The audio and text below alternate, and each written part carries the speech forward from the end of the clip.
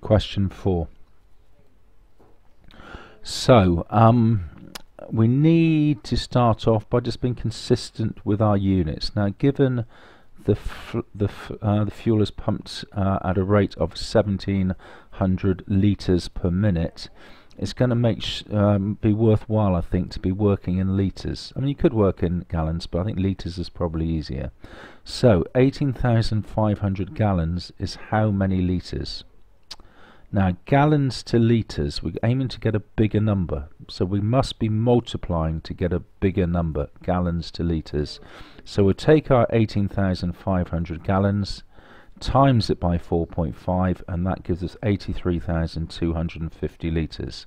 Now that's pumped at this rate of litres per minute, so how many metres would it take to empty the fuel tank?